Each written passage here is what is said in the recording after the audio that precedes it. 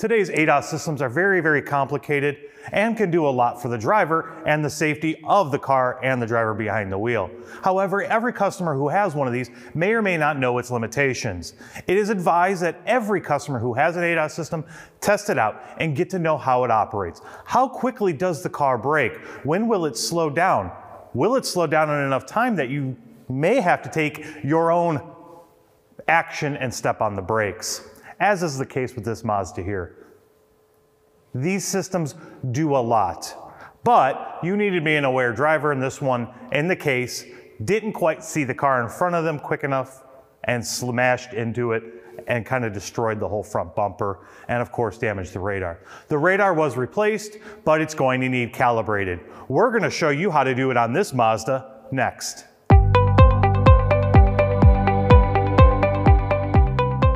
You'll notice I don't have the DAS 3000 rack in front of me right now, as it's not needed for this procedure. Everything I need is right here in front of us right now, over to the left. First thing we're gonna do is get into diagnostics. I'm already hooked up to our DLC with our VCI. So we're gonna auto VIN this and cycle the ignition as well. This is where we get our steps in for all us ADAS techs. And of course, prior to any ADAS calibration, go ahead and do a pre-scan to make sure there are no DTCs related to the accident that was caused or any problems with the radar itself. So I'm going to select all. We're going to press continue. I'm going to select pre-scan here. This will save us a scanned copy of our pre-scan in our ADASLink that we can provide to the customers after we're all done with everything. Also, we'll have a calibration report and a post-scan as well. So it's going to run through every module. We want to make sure we have no DTCs that could prohibit us from doing the radar calibration. I don't have any DTCs related to the actual radar, so we're good to go with that.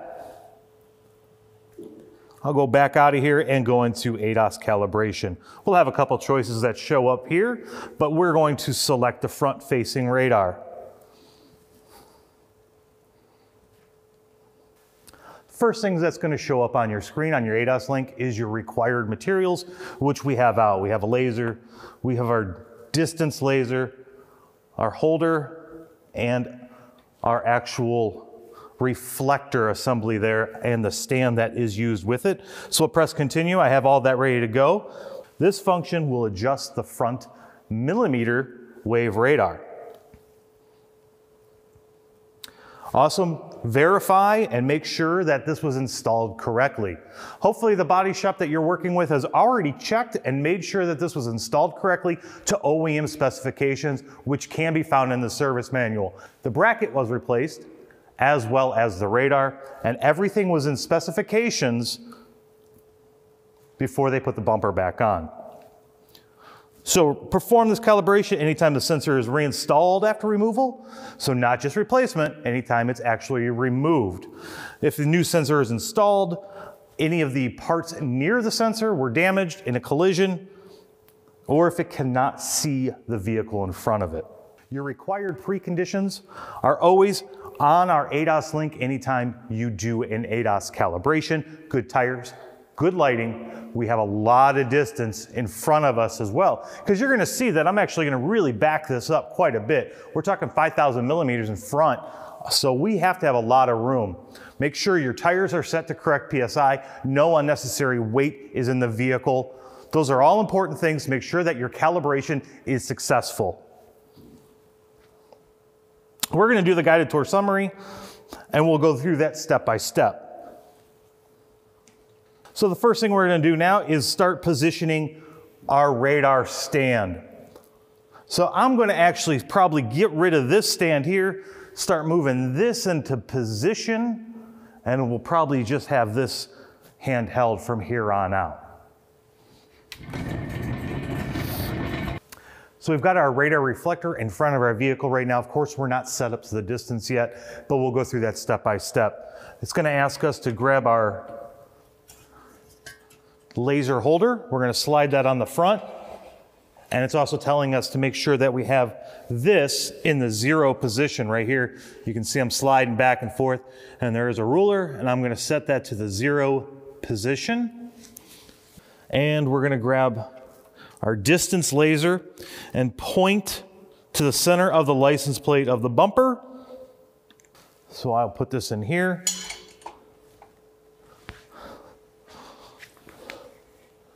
And it hasn't told us a distance yet. We're just kind of starting to get set up here. Trying to get everything ready to go for this. And it says point the laser right at the front bumper. You can see it right there in the middle there. Once I've done that, I can go ahead and press continue. There's 5 parts of this, so make sure you do each step one at a time. Don't press skip. Right now, we're going to go ahead and grab our alignment laser and set it on top, like so. And we're asked at this point to open up the trunk, turn the laser level, the alignment tool on, and I'm gonna split the logos. I'm gonna split the front Mazda logo with the logo on the trunk at the same time. This is where it can get a little tricky. You'll see we're gonna try and get this stand level with the vehicle, but we're also going to be establishing 5,000 millimeters away from the vehicle. So there's gonna be a little bit of tweaking involved at this point. Right now, I'm only at 2,900 millimeters right now. I gotta get to 5,000, and I still need to split and get and maintain a perfect center line of the car. So I'm gonna open up the trunk first before I turn that laser on, because it'll beep at us.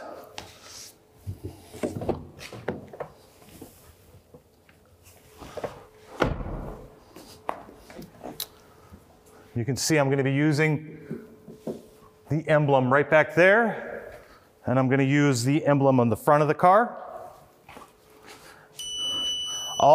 Trying to maintain a center line and 5,000 millimeters at the same time. So there is a little bit of finesse needed to get it just right. And you'll see I'm coming back quite a bit of distance too.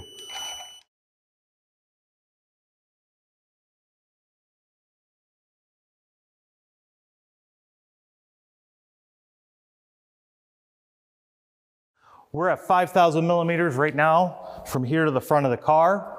We've split the logos using our alignment laser. We're gonna press continue and see what they say to do next. Now we're going to make sure that our stand is level. You've got your 3 adjustment points on your stand itself, and you've got a bubble level right on the stand itself, so you can check to make sure that everything's perfectly level on your stand. Just adjust it to make sure you get it where you like it. We're level now, we'll press continue. It's at this point making sure it says, hey, after you're done with that, go ahead and flip this back on and make sure that you're still adjusted right in that center line. It's just telling you, let's make sure we didn't change the center line of the car, which we didn't change the center line of the car. We were pretty good. We weren't too far off with our level, so nothing changed. Now we can go on to actually getting the height of our reflector. So I'm gonna flip the actual alignment laser in the holder to point straight down at the floor. So I'll point this straight down. Gonna loosen it up in the back here and raise this to 710 millimeters.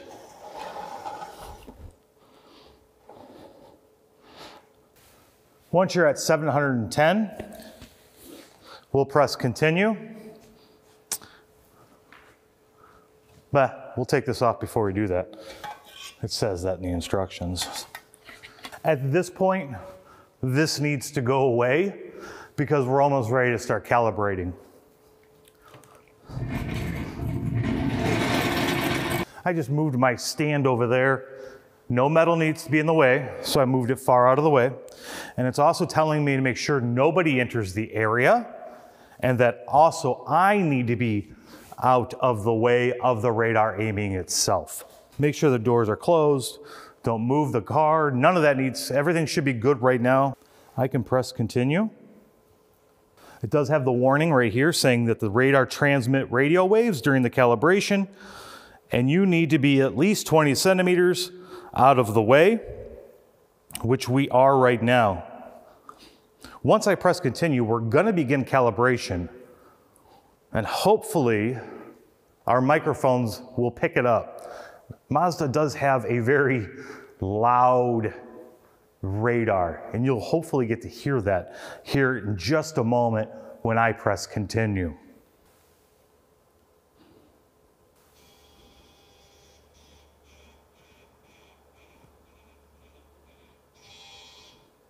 If you listen carefully to the radar, you could actually hear it. It was Morse code for "I'm in calibration." Move out of the way, idiot. No, but really, you could hear the radar on that pulsing as it was sending the actual signal to our reflector and then back. And our calibration was successfully completed.